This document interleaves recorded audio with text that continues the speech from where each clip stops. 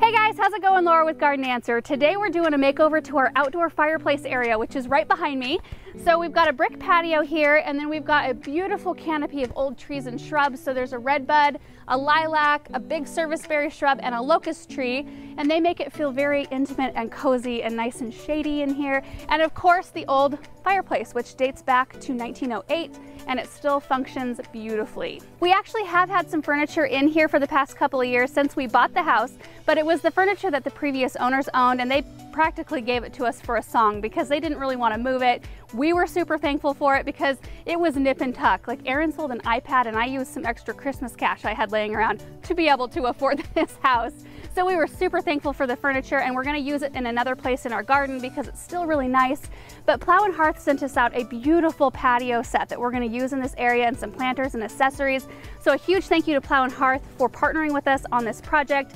And my whole goal for this video, you guys, is for you to see the transformation and hopefully to inspire you to transform your outdoor spaces into an area that you really want to be in. So I want to bring out the love seat first, and this love seat is from the Claremont collection. It's made out of eucalyptus wood, and I really like the color of the wood. It's kind of a really nice medium tone. It's not too dark or too light.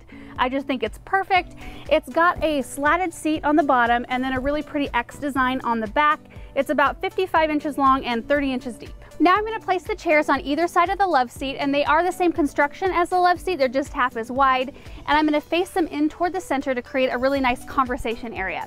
Okay, so now I'm going to go grab the cushions, which actually are included in this set. It's just much easier to move it without them, and I love how deep they are, and they're very soft, so it makes them really comfortable to sit in. And I chose them in the color Midnight Navy, but they do come in several other colors depending on your style. There's also a coffee table that comes with this set that has the same design with the slatted wood top and then the X designs on the side. I just think that this furniture fits really well in this space because you don't want it to be too big so that it's uncomfortable to move around, or too small so that the space swallows it up. I just feel like this set fits really nicely in this area. And now to make it even more comfortable and colorful, I'm going to add a few throw pillows, and I've got 3 different styles here. I've got a plain one just in Midnight Navy, then I have Midnight Hydrangea and Midnight Filigree, and I feel like they all match really well and make it really fun. Okay, so now to warm up the area even more, I'm going to add 2 20-inch Lexington self-watering planters in between the chair and the love seat on each side, and I've brought a bunch of shade plants over. I'm not even sure what I'm going to put in them yet, but when I'm done planting, I'll give you a little tour.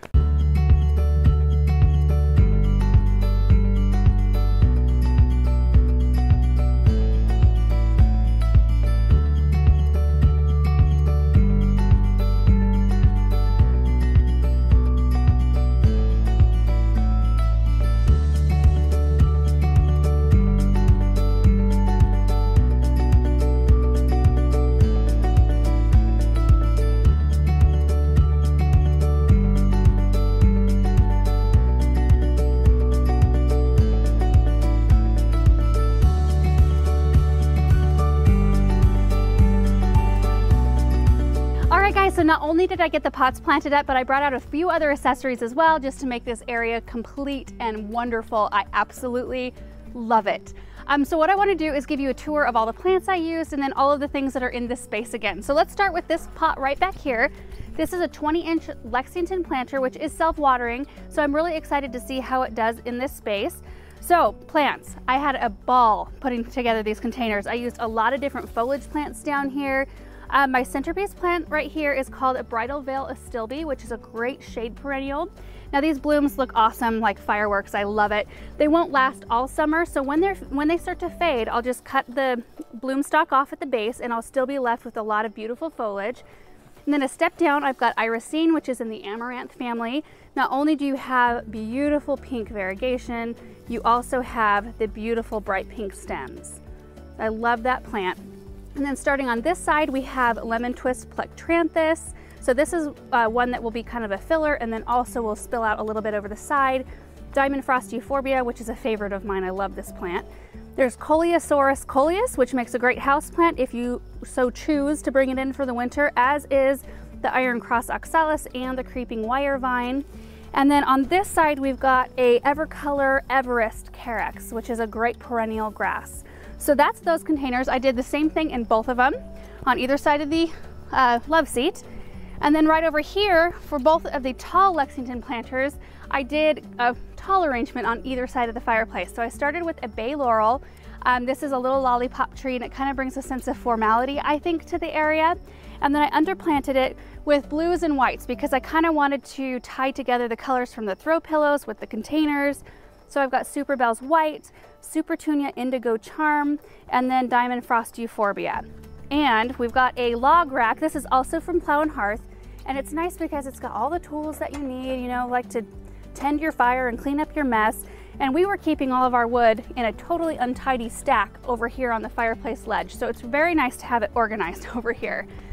Then I did a little succulent arrangement for the coffee table, and this particular pot right here actually has a plug in the drain, which is really nice because I didn't have to use any saucer that didn't really match the pot, and it'll keep water from spilling out and wrecking the surface of the coffee table. And it'll make it to where I hardly ever have to water this container because, as you know, succulents don't like a whole lot of water, so I'll probably only have to water a handful of times throughout the summer. And this spot right here does get some morning sun, so I think that these plants will be very happy. So on this side of the fireplace, again, just another tall Lexington planter with the same arrangement. And I really like when you look at it from backed up, you can see both arrangements and it looks very balanced and formal and brings some color, I guess, you know, it just unifies the whole area. And then for the icing on the cake, not that all of this isn't icing because it's all gorgeous to me, I did bring out some patio lights because I couldn't help it. I think they make any area just feel warm and inviting. I kept them kind of away from the fireplace because that'll create its own light. But I think that Aaron, Benjamin, and I are gonna break this area in tonight. I think we're gonna light a fire and just really enjoy this space. So I really hope you guys enjoyed seeing this area come together kind of from a blank slate. I mean, so much fun.